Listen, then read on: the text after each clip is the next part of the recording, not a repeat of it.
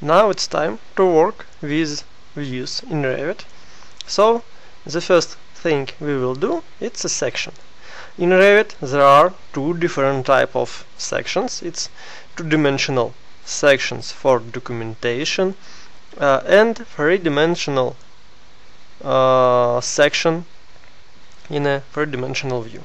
We will start from two-dimensional section, and you can create this type of section in a plan or elevation or section view. So I go to my level 1 and say view section.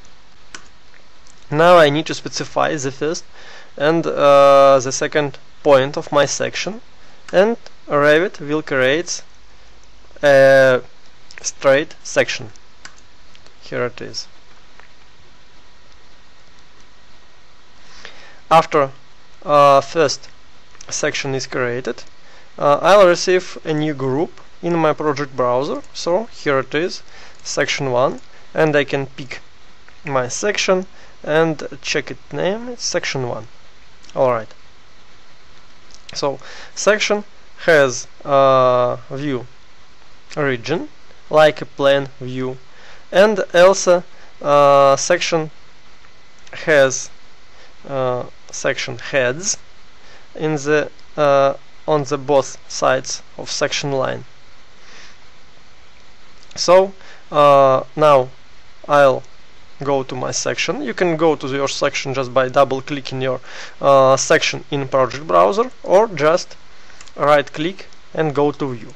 When you have a lot of different sections, I prefer to just select my section and go to view, because if you'll go by project browser, you need to know section name. Sometimes there are a lot of sections near one place, and it's just easily to pick it and say go to view. So it's section, it's view in Revit like a plan, so you can customize your detail level, your colors, shadows, boundaries, and so on. So now I turn off three-dimensional view, say window tile, and ZA to zoom all in my windows. And you can modify your section boundaries.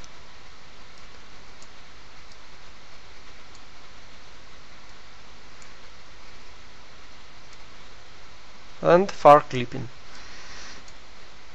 But if you want to, you can turn off your view cropping and turn off your far clipping. So this line, it's the end of your visibility space. So if you want to turn it off, you just can go to far clipping and say no clip. Here it is. And by default your section is a straight line. If you want to create some segments, you need to pick your section and say split segment, and define where you want to place your segments. For example, here, here, and here. As you can see, when I define the place to create a segment, when I move my mouse on the one side, I'll start to move one part of my section segment. When I move my mouse to other side, I start to move the other part of my section,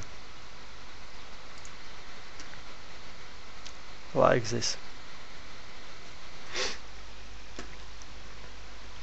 And you can create the new one, for example, section here, and if you're wrong with section direction, you just can say flip section like this and say go to view. Here it is.